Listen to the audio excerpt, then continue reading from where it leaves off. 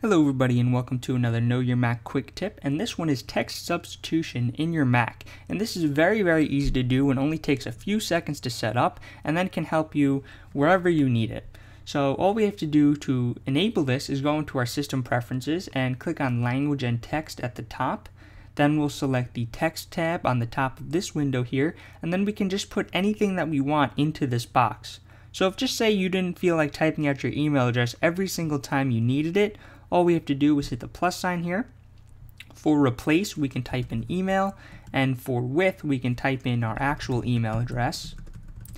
And now, no matter where you are, whether it be in a text edit document here, or in an email, or on a browser, all we have to do is type that replace text. So I typed in email there, and then when we type a space, it'll change it to whatever we specified. So here you can see that it just changed from email to email@address.com. This works in a number of ways, and it's just really handy to improve your workflow.